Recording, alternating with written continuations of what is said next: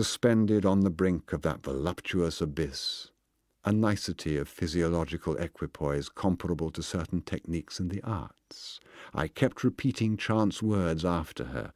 Barmen, alarmin, my charmin, my carmen, amen, amen, as one talking and laughing in his sleep, while my happy hand crept up her sunny leg as far as the shadow of decency allowed. The day before she had collided with the heavy chest in the hall, and "Look, look," I gasped. "Look what you've done. What have you done to yourself? Oh, look!" For there was, I swear, a yellowish-violet bruise on her lovely nymphette thigh which my huge hairy hand massaged and slowly enveloped.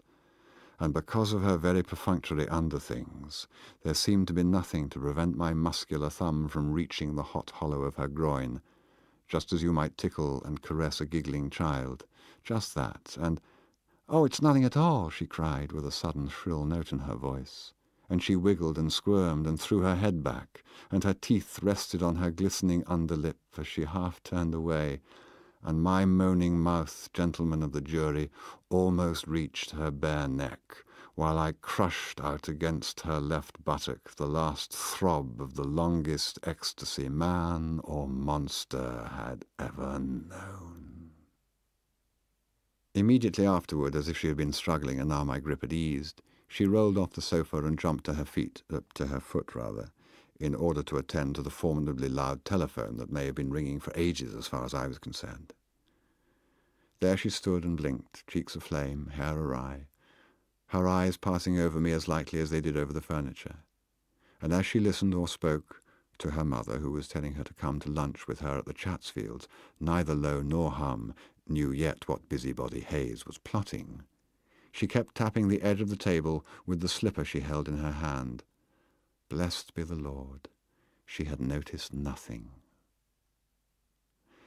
With a handkerchief of multicoloured silk on which her listening eyes rested in passing, I wiped the sweat off my forehead, and immersed in a euphoria of release, rearranged my royal robes.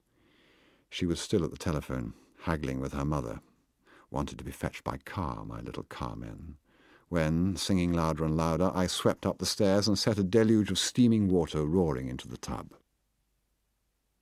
At this point I may as well give the words of that song hit in full, to the best of my recollection at least. I don't think I ever had it right. Here goes.